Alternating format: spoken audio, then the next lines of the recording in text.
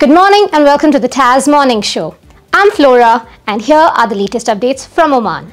An Omani businessman pledged support to construct 300 housing units for orphans and needy families.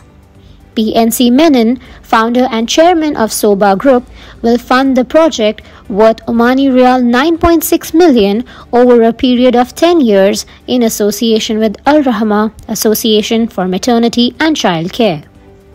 Starting from 1st May, the Ministry of Commerce, Industry and Investment Promotion will be implementing the ministerial decision of considering the Gulf standards as a binding Omani standard for the technical specs of electric vehicles.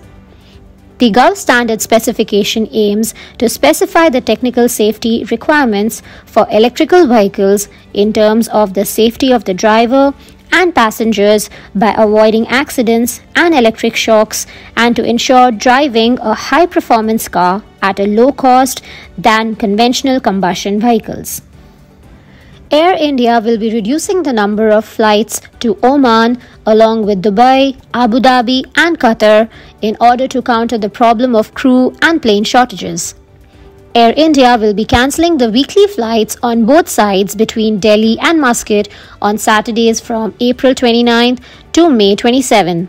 In addition, it will also be cancelling weekly flights between Delhi and Dubai and between Delhi and Abu Dhabi.